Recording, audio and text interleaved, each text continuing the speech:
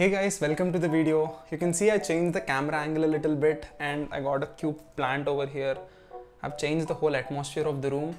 I hope you guys like it. If you don't, I'll go back to my previous desk. Coming to the actual video, I'll tell you an effective training method which will definitely give you results if you follow it perfectly. Trust me, it's almost like a hack. You just need to train a little bit every day and it's really easy to execute. Stay tuned till the end of this video so you won't miss out on anything, and I promise you, you will see results if you follow this method. Before understanding on how to increase your reps for push-ups, pull-ups, or in fact any other movement, it's important to understand the perfect technique use and the form. Let's take an example of a push-up. The correct form would be hands shoulder width apart, full range of motion and protraction of scapula at the top of the motion.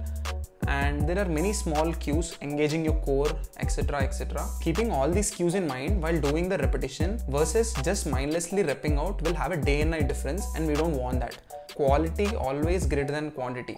Don't prioritize the numbers, how much weight you're doing in any exercise. Like let's say you're doing strength training. Don't see the number of weights you're doing, see the correct form. If your form is good, the numbers will come automatically. Now you may ask, Sujit, I can't even do a push-up with perfect form like that. What should I do? Don't worry, just work with the progression which you can do. For every movement pattern, there are levels to achieve it. Let's say if you can't do a full push-up, first do wall push-ups for a while with the technique I'm going to tell you further in this video. And after doing wall push-ups, you will slightly increase your strength. Then you can go to a slightly declined object that you can do push-ups on a couch or your bed. After doing this for a while, you will get strong enough to do a knee push-up. After you do knee push-ups for a while, you will be able to do a full normal push-up with perfect form. But keep in mind, while doing these progressions too, you need to keep all the cues in mind. Coming to the actual training method which we are going to implement to increase our reps is called grease the groove. The phrase was first coined by Pavel Tsatsouline in his book Power to the People, Russian Military Secrets for Every American. He's a Russian military officer and a strength coach. I highly recommend reading this book as it covers a lot of secret methods and training protocols which Russian military used, and one of the method is grease the groove. In that book, Pavel said that muscle failure is more than unnecessary. It's actually counterproductive. Neuroscientists have known for half a century that if you stimulate a neural pathway for the movements you want to achieve, you're more likely to succeed than going to failure in every session. Let me explain this in simple terms. You want to do the movement which you want to achieve on a regular basis without going to failure. That is, you need to grease the neurological groove so that you get more neurological adaptations for the movement you're doing, and eventually the movement gets easier for your body to do. Let's see how you can implement grease the groove in your training. First, we have to choose one, maybe two exercises which you want to increase your reps. I recommend doing only one exercise at a time because you want to get more familiar with the exercise. So choose an exercise which you want to get better at. For example, let's say you want to get better at push-ups, and after finding out which exercise you want to get better at, the second step would be test out the maximum of reps which you can do with perfect form on day 0. Let's say you want to increase your push-ups, you tested your maximum and you can do 10 push-ups which you want to increase over time, but for now you can do 10 push-ups with proper form. After finding out the number of push-ups you can do on day 0, you will work with 50 to 80% intensity of that variation, and for 4 to 6 sets in a day for 4 to 6 days in a week. And remember, all the sets should be divided throughout the day with at least 30 minutes gap between each set. Exercise you're greasing on a daily basis should not be included in your daily routine. That is, in this case, you shouldn't be doing push-ups on your regular workouts. Greasing the groove is a separate training protocol which shouldn't be mixed with the actual routine you're doing. Now I'll show you an example on how to implement grease the groove. Let's take an example of a push-up, and the PDF which I'm going to show you in my screen is linked down in the description below. So do check it out. Now coming into the grease the groove training method, the intensity chart is 50 to 70% intensity, 6 sets a day, 4 to 6 times a week. This can be 80% intensity too, but working with 50 to 70% intensity is more than enough. Regarding the sets and the number of times in a week you are doing, it's up to you. And remember, at least 30 minutes rest between each set. So let's say you want to increase your push-ups. Now on day 0, test your maximum repetitions with perfect form. So on day 0, assume that your maximum push-ups were 10. For week 1, you'll work with 50% intensity.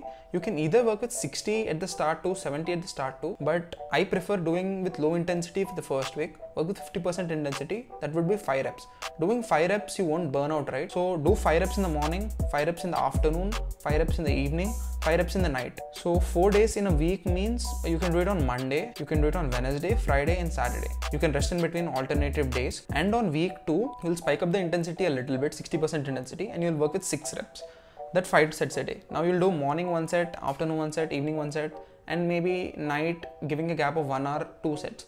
You'll work with 5 days. In week 3, you'll work with 70%. Likewise, you'll work with in week 4. But in week 4, do a deload. I prefer doing a deload. What deload actually means is you decrease the intensity and the total volume which you're doing so that you get good recovery, but you still are getting the neurological adaptations in a day. Now, after the 4 weeks training is done, at the month end, test your maximum with perfect form.